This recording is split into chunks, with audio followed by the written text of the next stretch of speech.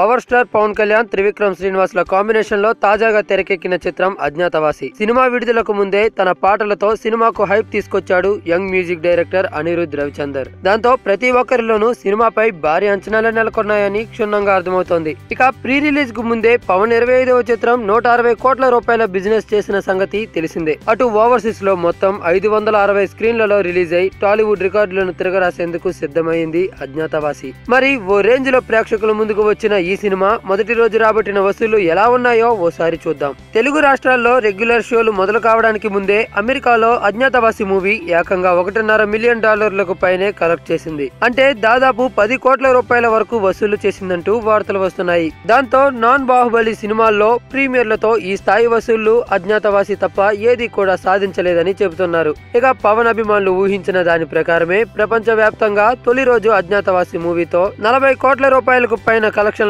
రాబట్టి పవన్ కళ్యాణ్ బాక్సాఫీస్ వద్ద తన సత్తాను మరోసారి నిరూపించుకున్నాడనే చెప్పుకోవాలి. నైజాంలో ఈ మూవీ 27 కోట్ల రూపాయలకు అమ్ముడు కాగా నిన్న ఒక్క రోజుకే 5,40,00,000 రూపాయలను వసూలు చేసిందంటూ సమాచారం. నిజానికి పవన్ కళ్యాణ్ సినిమాలకు నైజాంలో మంచి క్రేజ్ ఉంది. ఆ కారణంగా పవన్ సినిమాలు అక్కడ మంచి కలెక్షన్లు రాబట్టడం పక్కా అని చాలా మంది గట్టి నమ్మకంతో ఉంటారు. ఇదిలా ఉంటే అటు చెన్నైలోనూ అజ్ఞాతవాసి తన హవా చూపిస్తుందని నిన్న ఒక్క రోజులోనే అక్కడ 24 లక్షల గ్రాస్ ను సాధించినట్టుగా వార్తలు వస్తున్నాయి. ప్రస్తుతం సంక్రాంతి సెలవులు కావడం, దానికి తోడు ఈ నెల 17వ తేదీ వరకు డైలీ 5 షోలను వేసేందుకు అనుమతి కూడా రావడంతో అజ్ఞాతవాసి మూవీ రిలీజ్ అయిన ప్రతి చోట కలెక్షన్లు మరింతగా పెరిగే అవకాశాలున్నాయని, ముఖ్యంగా పవన్ త్రివిక్రమ్ల కాంబోలో వచ్చిన చిత్రం కాబట్టి వసూళ్ల పరంగా సినిమాను పరుగులు పెట్టిస్తారంటూ అభిప్రాయాలు వ్యక్తమవుతున్నాయి. మరి దీనిపై మీ యొక్క అభిప్రాయాల్ని కామెంట్ చేయండి. ఈ వీడియో నచ్చితే లైక్ చేయండి, అందరికీ రీచ్ అయ్యేలా షేర్ కూడా చేయండి. అలానే ఎప్పటికప్పుడు ఇలాంటి special and interesting and latest updates ను మీకు అందించే మా